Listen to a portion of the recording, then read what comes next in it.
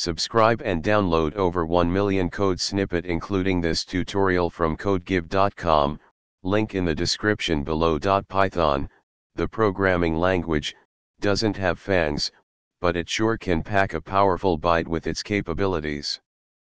However, if you're interested in exploring how to simulate fangs or create a snake-like pattern using Python code, I can guide you through that. Let's create a Python program that generates a pattern resembling fangs using ASCII art. This code uses ASCII characters to create a fangs pattern based on the size input provided by the user. It creates a visual representation of fangs using forward slashes and backslashes.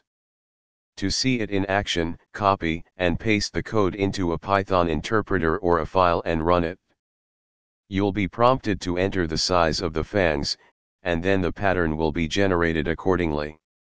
Remember, while Python itself doesn't have fangs, it certainly has the flexibility and power to create various patterns and visual representations. ChatGPT